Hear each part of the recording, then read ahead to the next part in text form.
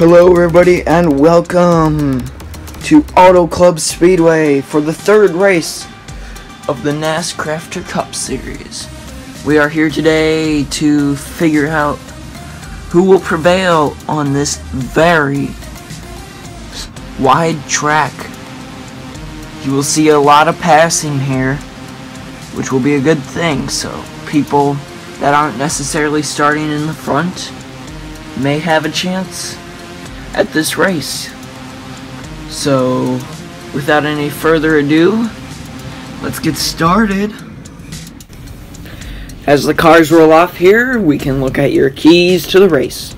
We got 10 laps, 42 cars, Denny Hamlin's on pole, and watch for some very heavy traffic here at this wide straightaway as we get going.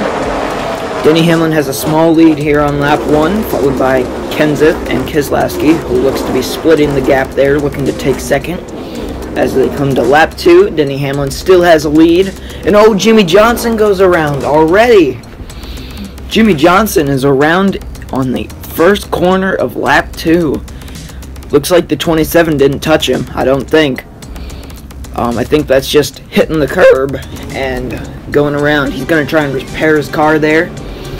Get back out racing here and not avoid the 10-point penalty for not finishing. As we get going here, lap 5, Denny Hamlin. Oh, Matt Kenseth. He does the thing as Johnson. Hopefully he saves it. At least he saves it. Kenseth there's in third. Keselowski's in first. No, we have a big wreck. Red flag here on lap 6. Let's see. Looks like Gordon got into Edwards, and that was just a big roadblock there, because Edwards and Dillon both slid up and they caught 3 cars there. That's a 7-car wreck. It's huge. It's our biggest wreck yet here in the Nascrafter Cup Series. You can see all the cars involved. We have some repeat wreckers. Not looking forward to how they're starting this season.